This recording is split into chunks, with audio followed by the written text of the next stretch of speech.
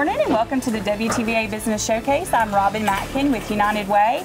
United Way funds 64 different human service agencies across Northeast Mississippi, and one of those is the St. Luke Food Pantry in Tupelo.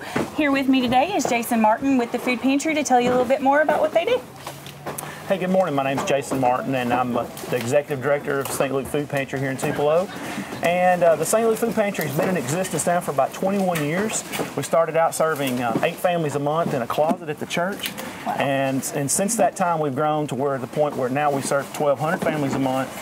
And we do that through the funds that part of that is the 20% of our operating budget comes from United Way. And so it's really important the work that United Way does because it helps us. You know, we're open 50 weeks a year, and we serve about, on average about 400 boxes of food a week.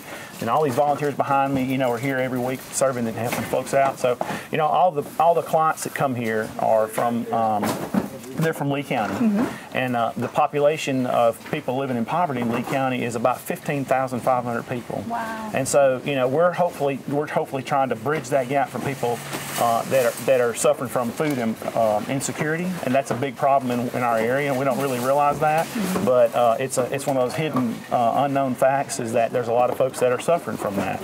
And so, one of the decisions they have to make is the decision between buying their medication and between buying food. And so we're hoping that our work here will help them deal with that insecurity that they have. And so it's a big deal for just the people who help and through their employers to give to United Way. It helps us bridge that gap for them. And so it's a pretty important deal. And we've got a lot of volunteers that come in and help. And so we're just thankful for what United Way does for us to help us fill that gap.